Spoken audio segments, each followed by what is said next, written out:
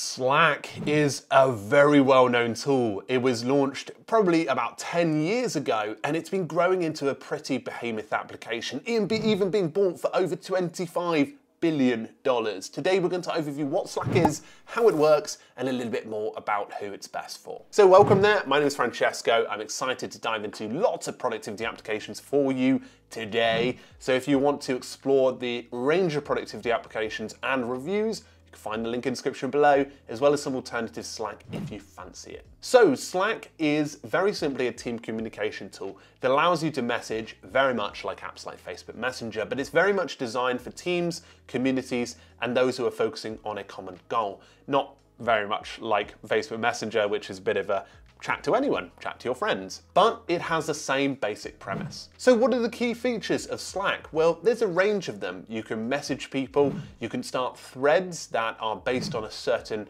message that you've sent to help communicate in an effective style, and also create channels so that your team can be narrowed down to certain topics that they're talking about. More recently, Slack has introduced features like huddles, where you can chat after a meeting using audio only. And you can also send video and video recordings or screen recordings in an asynchronous fashion, which has been added to some of the pro accounts that are available in Slack. Now, to be honest, Slack is one of these experiences that many people know already, but get a lot of benefit already from apps like Microsoft Teams, Twist, and many more.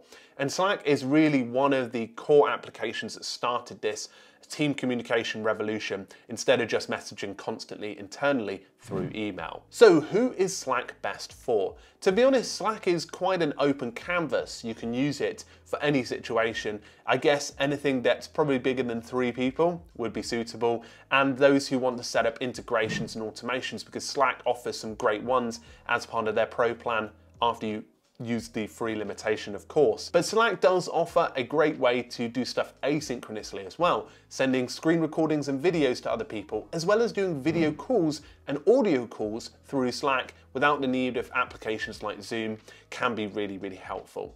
So if you and your team are looking to streamline the way that you communicate as a team collectively, then Slack might be a good solution for you. So hopefully you found that useful, folks. And of course, Slack has been around for a while, but there's many other team communication tools that you can find in the link in the description. And of course, if you're interested, do subscribe. But I will see you in a future video, I'm very sure. Thank you, folks. Cheerio.